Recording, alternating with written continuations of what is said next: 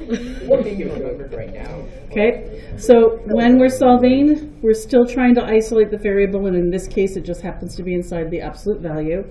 So we're going to end up with the absolute value of x is less than 2.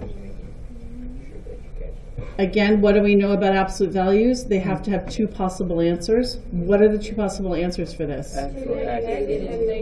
So x is less than 2.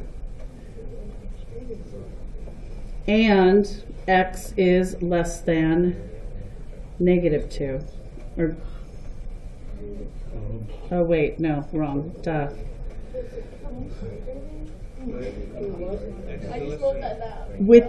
Yeah, but think about it. If I'm doing a negative, what's going to happen with the symbol? Keep changing, but don't forget.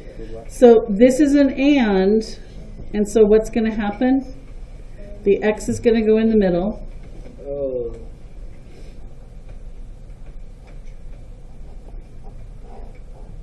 And this is how we would write the and. I get it now. Well, and think about it, not yet. But think about what we're doing to get that -2. It's like we're multiplying it by -1 to turn the 2 into a negative. When we multiply or divide by a negative, we flip our symbol. Then to put it into this, it has to go back to being flipped again. Yes? How do you know it's taking it without an or? You would know when you graphed it. If you're not seeing it yet, you would just know it once you graph it. Does that make sense, you guys? No. Yeah. I was picturing in my head when I was pulling these out and realizing it was going to be an and. But if I go ahead and I graph it, I'll see that it's going to go between them instead of off in either direction, and the graph will help you tell. Because x is less than 2, and x is greater than -2. And that's when I knew that I needed to write it like this instead of an or. You're right, I did jump ahead on that, so thanks for asking the question. Don't do that. Let's try one that's a little bit more complex. X minus 1 inside the absolute value is less than or equal to 2.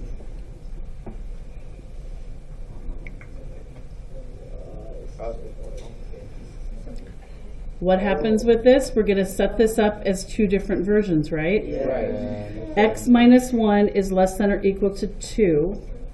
And what's the other one? -2. But what do you think is going to happen to the symbol? Flip. Yep. Okay, flip. Because I'm basically taking the answer and multiplying it by -1 to get it to be a negative.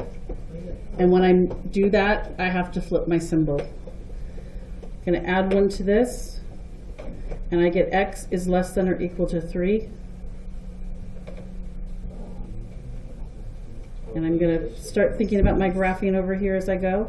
I'm going to add 1 to the other inequality, and I get x is greater than or equal to -1. So I get -1, +3. They're both going to be solid circles, right? Yeah. And which direction is the -1 going from? To the right. To the right, and the -3 or the +3 is to the Left. So that's telling us that this is also an and. So I need to rewrite it with the -1 here. And the 3 here. Nick? Wait, so I didn't really catch that. Why did you flip the symbol on the negative part? Because when I'm setting this up with a positive version, I keep the symbol the same. To set it up with a negative version, You have to flip it? I'm flipping the symbol because I'm multiplying this by -1 to get that. Oh, okay. I don't multiply the whole thing because I'm just testing what's in the absolute value. But to get a negative answer, I have to multiply this by -1, and that's going to flip the symbol. Okay. And then why did I flip it back? Because it stays with the x. Yeah, because the X was on the left side for that. Yeah, this flip here is because of a flip-flop to get it away from order matters into the and. Wait, but I'm so confused now. Why didn't you multiply the 1, 2? Because it's the absolute value, and we keep that the same. Remember when we were solving them in Oh, so equations? We didn't change the absolute value thing, we only changed the answer to a positive and a negative version. Okay? All right, let's do a couple ors. Or Or Absolute value of x plus 14 is greater than or equal to 19.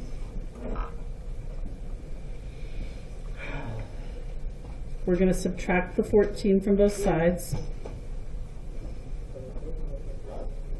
Absolute value of x is greater than or equal to 5.